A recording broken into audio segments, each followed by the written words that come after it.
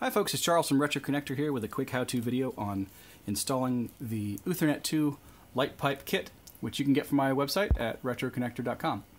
It has two 3D printed black pieces of plastic connected by these 6 fiber optic cables and probably a piece of heat shrink holding it all together to keep it from going all splayed out like spaghetti. So this end is the standard end that will go in the back port of an Apple IIe.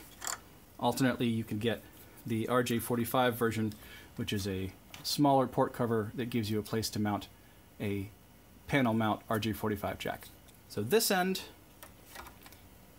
is the end that goes to the Uthernet 2 card, and you see the plastic here is just connected by these little tiny legs.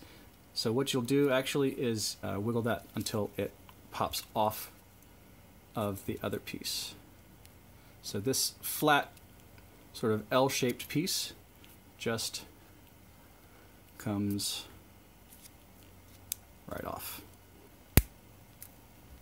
So now you've got two pieces.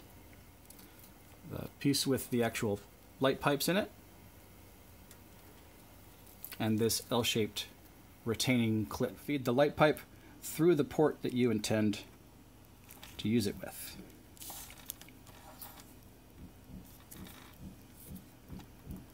And that should pop in place just like any of the other port covers. Pop it in place. With the port cover secured, now you just work with this end and your Ethernet card. Top corner of the Ethernet is where the LEDs reside. If you look at the end of the light pipe with the fiber optics facing you, you should have an L shape there, and that will go over the LEDs on the Ethernet card. And there is a tiny hole here on the Ethernet 2 right below the LEDs, and there's a tiny pin here on the corner of the light pipe kit that should go into that hole. Also on the edge of the Ethernet 2 card there is a pair of notches, one here and one here, and those should line up with these T-shaped bits on the light pipe. So if you can get all that lined up and pop it in place. Now the fit's pretty tight, and the idea is that that helps it keep it in place. So it may take a little bit of force to push it in there. Just make sure that you're not twisting, because you don't want to break off these little T-shaped bits.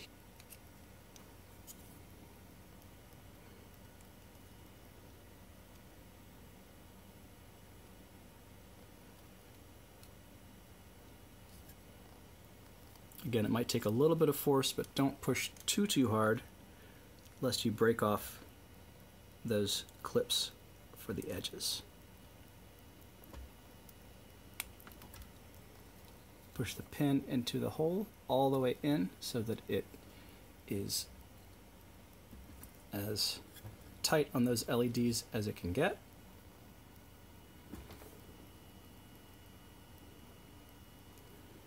So this by itself should be pretty secure, but since these fiber optics are pretty stiff, they have a life of their own, and they will tend to pop this off of the card as you're manipulating it. So this piece that you broke off earlier comes in as a little bit of extra security, and your best bet is to slide it under this T shape here on the top edge first.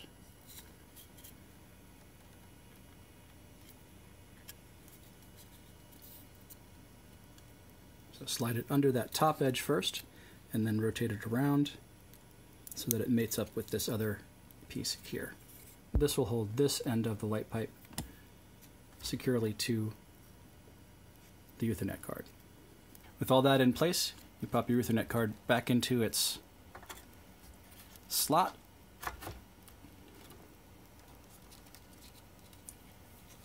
and the light pipes should wind their way around anything else that you've got installed. They're fairly flexible, but again, they can be a little too stiff in some instances. A little bit of hot air from a hairdryer or from the lowest setting on a hot air gun will make them a little bit more pliable and flexible and easier for you to manipulate. And once you've got it in place, you should be able to fire it up and watch your blinking lights.